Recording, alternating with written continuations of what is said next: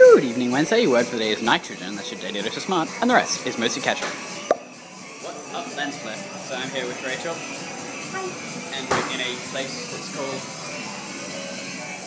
doesn't focus on my camera. It's called Nitrogeni, and basically, I can't see if anything's in shot, but basically it's an ice cream place that uses liquid nitrogen to freeze the stuff, and it looks super cool. They have like different flavors every week or whatever, and we're trying things.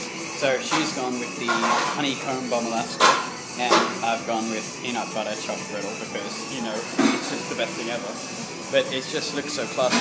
Also, don't listen to any of the music that's going on because it's all copyrighted. But look it. Yeah. Damn spoons, am I right? So it looks cool. But yeah, so we're waiting for this to happen. Oh, come around here. Just check out this, guys.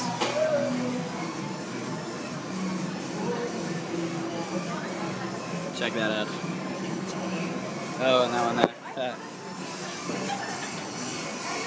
I hope it's okay that we're filming. I hope it's okay that we're filming. Is it? Yeah? Of course.